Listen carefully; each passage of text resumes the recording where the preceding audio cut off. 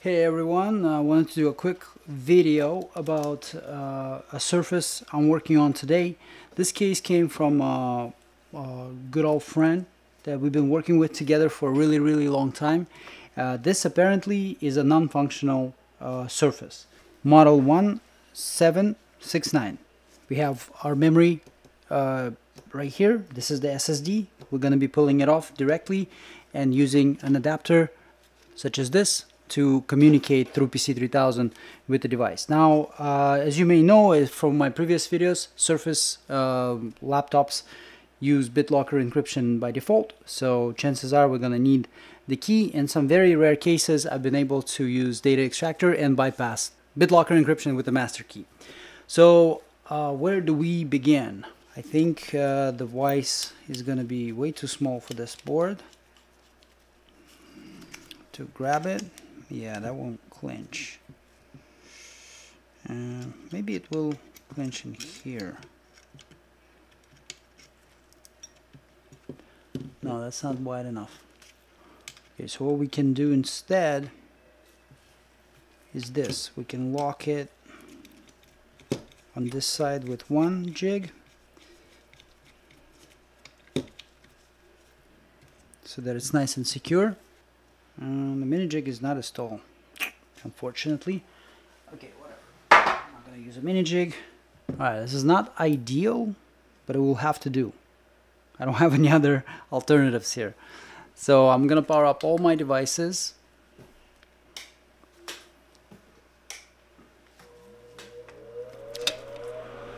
Let's get a focus on our chip.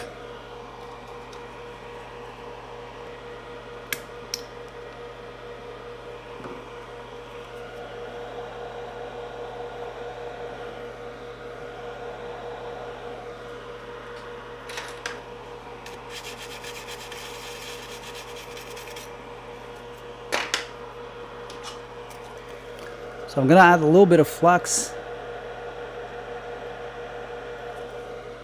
here.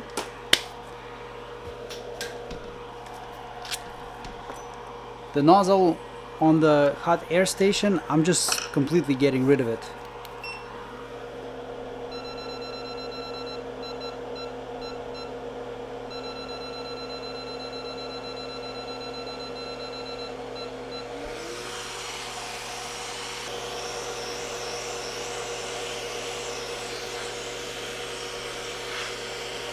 And first I'm going to be warming up the neighboring spot. The board is really thick. I want to make sure that it gets nice and warm before I try to pull the memory off of its actual location.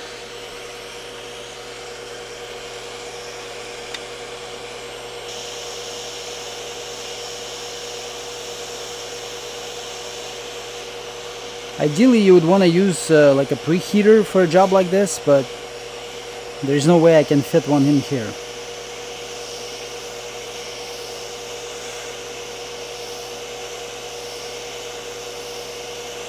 So the logo that's coming up on the boot is the, 4 squares for Windows, and then it just cycles.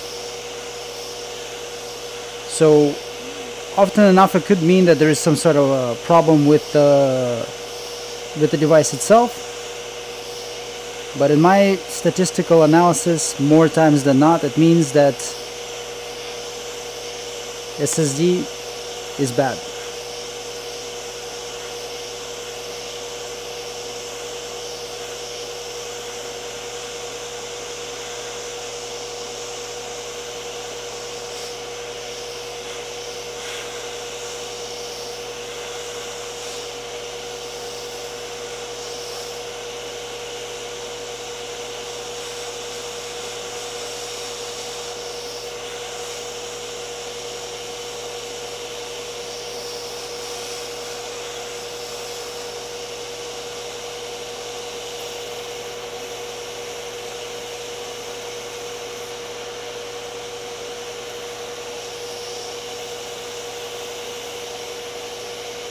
Okay, so our memory had separated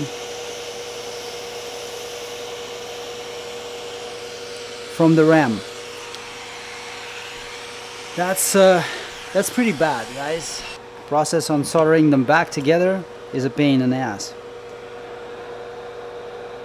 Alright, so the actual board up here doesn't look too bad, but I'm not too concerned about this part. I'm more concerned about this part.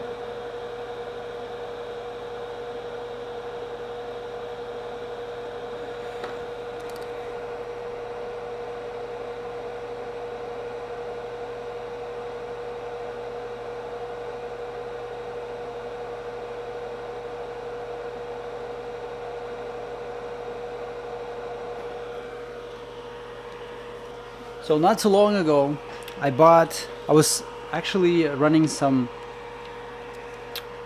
experiments for another laptop that is exactly the same as this one, and I had exact same thing happening there as far as the symptoms go, but unfortunately in their case we could not solve the problem. The problem just kept on reoccurring the same way. I thought that maybe this was a controller somehow, but it's really thin, and it turns out that this is DRAM. The RAM, if it's problematic, can be replaced. I have confirmed that these bottom chips, they're swappable. They're not tied to the top piece, but the top piece obviously is unique. Now, Dolphin sells these adapters. They're not cheap, and the shipping isn't cheap. I'm not going to be repacking this bottom piece with extra solder. I'm going to clean up the top and just reball it so that it's nice and leveled. Hopefully, you know, like the way it is right now, it would have been totally fine by me if it wasn't for this part. Maybe we can just use solder balls. Wouldn't that be nice?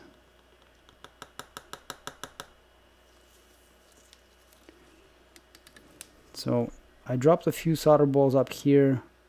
They're 3mm. We're definitely going to need flux here. We will need the nozzle this time. Airflow down to like, I'll set it to like 15 maybe. The temp 270.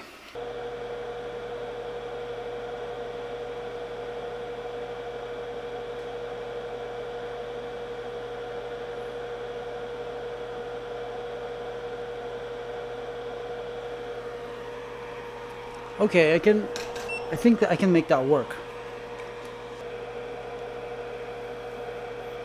Let's try our best here. Okay, I'm just gonna do one of them at a time.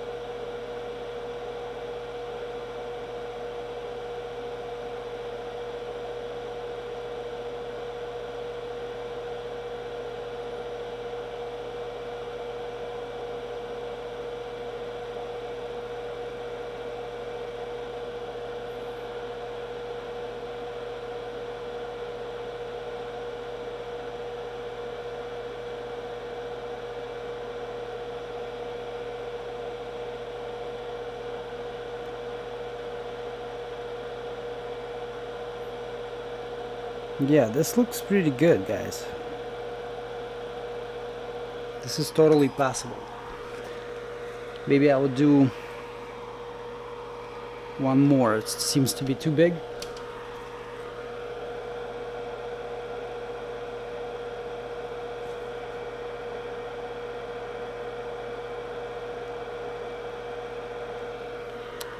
and one got in here.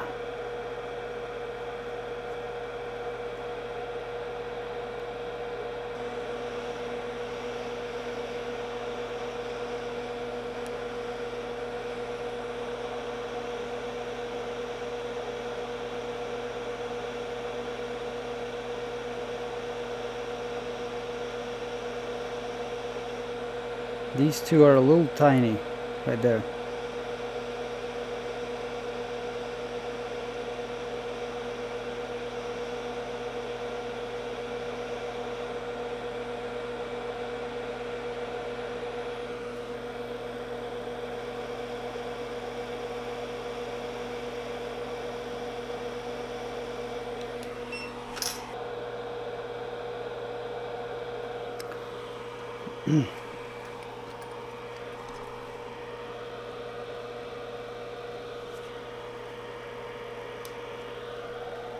Okay, let's do a control check.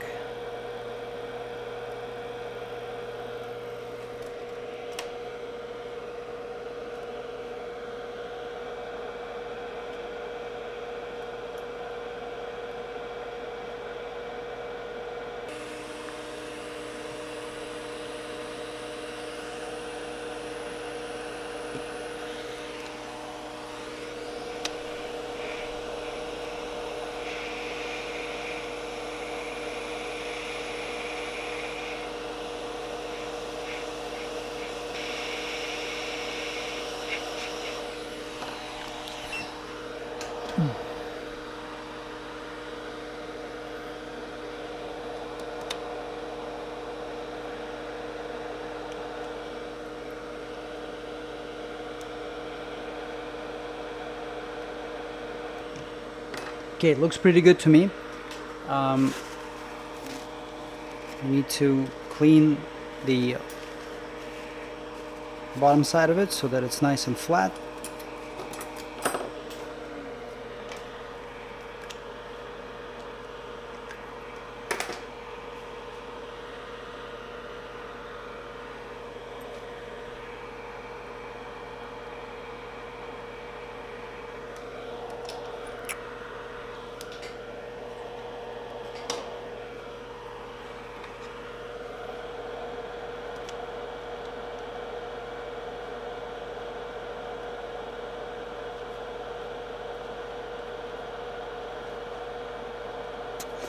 With looking at how much darkened spots we have at the bottom of this chip, I feel like we may have a problem with the SSD itself. But again, you know, it's just a speculation for now. I can't be certain.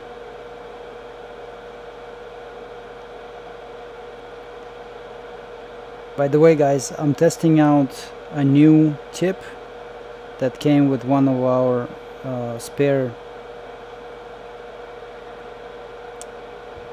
irons. It's a blade type of tip.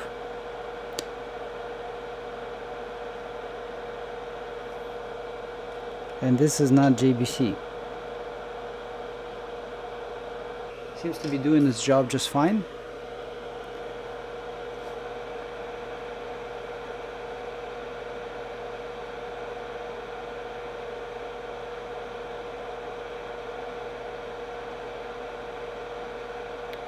And this is used with 245 handle.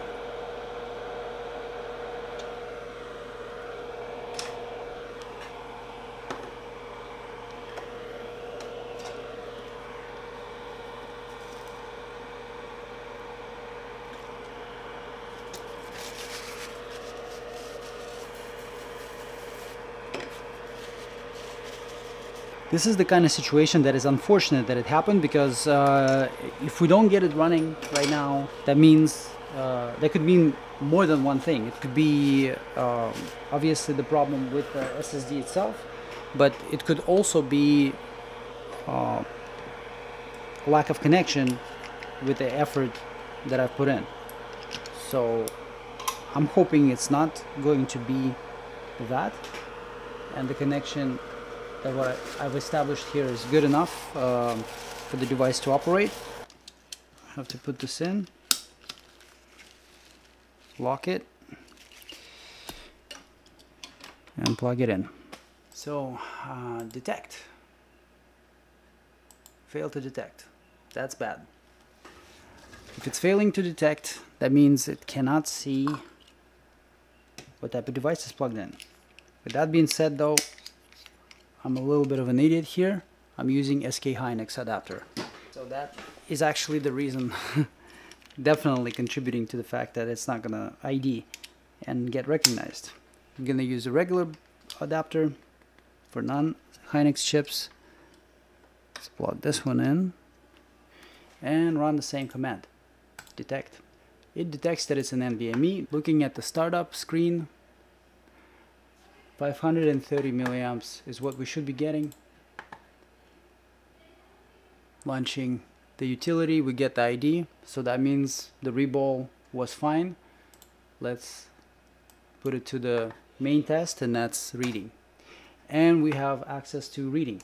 So at this point, what we would need to do is create a task and start imaging the device out. So we make an image into a virtual disk. Let's see. So I requested the key already, and if we're gonna get prompted for it, I'm gonna need to wait until I get it. But here is our partition table. Hey, there is no encryption on this device. That's a first. Definitely the first. So there is a NTFS partition. We have access to this bad boy. You can see sectors are turning green. I'm gonna go map. Let's go and get MFT map first. Scan select chains. Capture all of that. And the MFT is captured. So now what we have in this utility is a map of all of the files and their locations. So instead of wondering where the data is and cloning the whole 500 gigabytes, we can just go through data analysis and scan MFT. This will create a virtual sort of like a mirror partition, which we can reference to and map out files right from it. My assumption is that this procedure is gonna go smooth. Potentially, if the board was repaired, this data could be accessed directly through the means of the computer itself. But this is the easiest and the fastest way for me. And as you guys can see, within half an hour, we have full access to the data without any interruptions, even with a little mess up with the chip that accidentally occurred. No big deal, the data should be safe. And if you guys need this done, the link is in the description. Thank you. Comment below if you have any questions, or if you just want to say hello. It definitely helps the algorithm to boost this video and make it available to more people who could also be interested in data recovery. So if you're new here, don't forget to subscribe, and I'll see you all in the next episode.